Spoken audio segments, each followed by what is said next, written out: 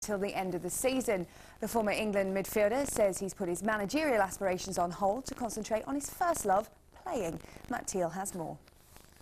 The glamour of a struggling conference side preparing for training in freezing conditions. Despite numerous offers from other clubs, former Arsenal, Villa, Walsall and England midfielder Paul Merson is now a Tamworth player until the end of the season.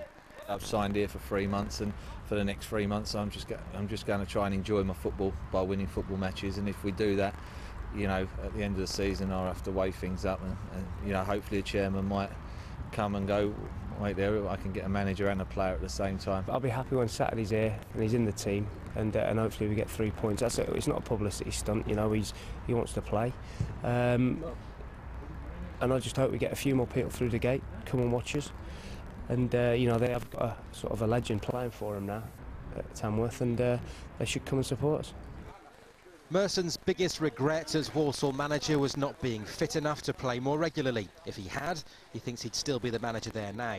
But that title now belongs to Kevin Broadhurst.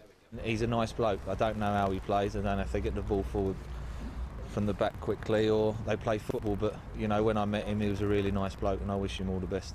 Free from the pressures of coaching for now, Paul Merson's looking forward to getting back to what he does best at home against Halifax Town on Saturday. I love football. You know, that's the big reason. It's you know, it's what I know best. It's what I do best, and I just wanted to get back out on the football pitch and play football, and you know, whatever the weather, you know, it's all about football.